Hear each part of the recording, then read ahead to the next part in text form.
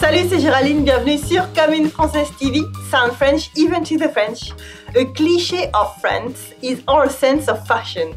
It's true we have many high-end clothes designers and firms, but on the other hand, for many of our day-to-day clothes, we actually use English words, or at least words that sound like the English language, but whose meaning have changed in the journey. So how much have we twisted these words? And for which clothes? What's a jogging in France?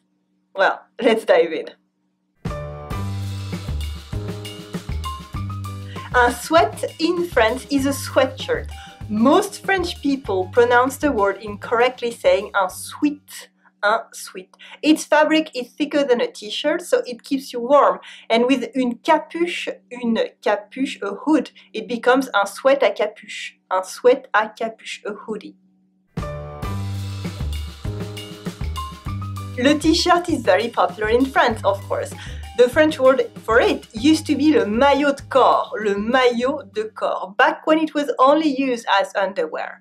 Nowadays, we only use the English word instead. Most t-shirts have des manches courtes, short sleeves, but they're also un t-shirt à manches longues, un t-shirt à manches longues, a t-shirt with long sleeves. A normal shirt with buttons and a collar is called une chemise, une chemise.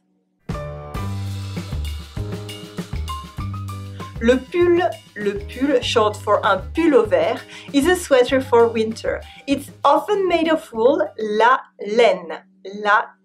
Technically, you could use the French words le chandail, or le tricot for a sweater, but these are very old-fashioned and you will sound like a grandmother, which can be great in some situations, but it may not necessarily be what you're going for. And jogging is a very weird word. It's mostly used for the pants of le survêtement, which means the tracksuit. This is why we also call them le pantalon de jogging, sweatpants. But the word also comes from the sport, le jogging, which is what people call running when talking about the fitness exercise. We also call it le footing, which is even weirder. The verb itself would be faire un jogging, or faire du jogging, meaning to go for a run, while wearing a jogging, of course. Un jean in France is a pair of jeans. The fabric itself, the denim, is also called le jean in French. For instance, a denim jacket is une veste en jean,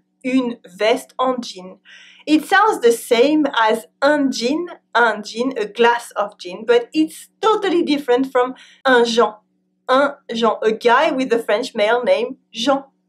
For instance, les gens qui s'appellent Jean portent parfois des jeans. Les gens qui s'appellent Jean portent parfois des jeans.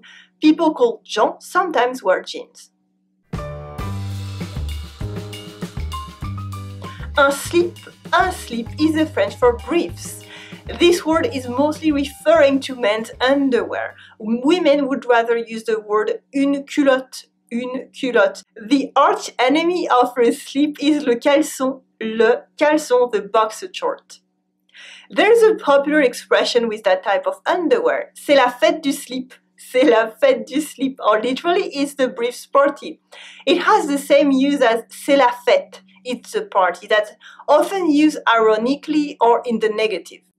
It's a colorful metaphor that means something along the lines of there's no rules being enforced anymore. It's used when people are slacking or losing discipline, or when someone is being overly rude and breaking the rules of politeness. Calmez-vous, c'est pas la fête du slip. Be quiet, we're not in anarchy. The expression can also be used to mean something great, like it's the bee's knees, and most often than not, it's used in the negative.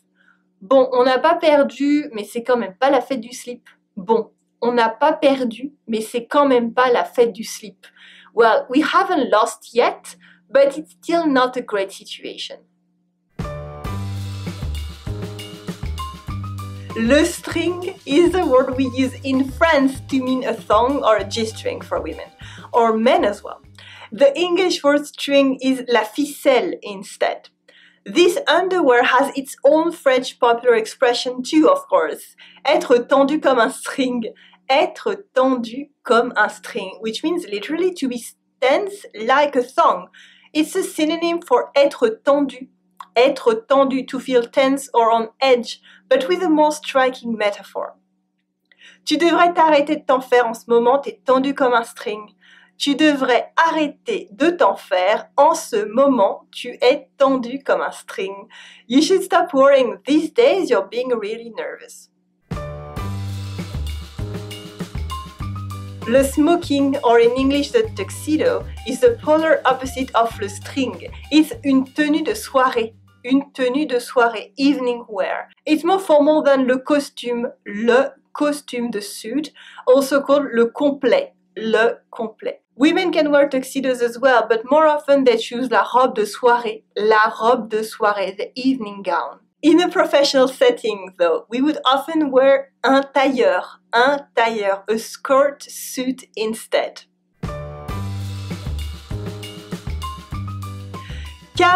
Kawe is a famous brand of windbreakers that was founded by a Frenchman in the 60s. Their product was so popular that nowadays many people will use the word un kawe for un coupe-vent, any windbreaker. It can also be used for a light un imperméable, or un impair in everyday French, a raincoat. And it's pronounced with a French accent, un kawe. And as French comedian Danny Boone pointed out in a famous bit that you will find in the video description, that coat has traumatized many children who have had to wear it, since its hood can be very impractical for complicating things such as turning your head to the left. Et toi, did you know these words at all already? Which other weird anglicisms do you know? Do you use French words for clothing in your own country? Tell me in the comment section, I would love to hear from you. If you're on YouTube, you will find a link below this video to the blog communefrancaise.com. On the site, I read and answer all the comments and all the questions as well. If you want more, subscribe now to join my everyday French crash course. It's a free 10-day mini course to sound French, even to the French. It's super easy to join. Leave me your first name and your email and you will receive lesson 1 immediately. And it's free. Merci for watching Comme une Française TV, sound French even to the French. Allez, salut!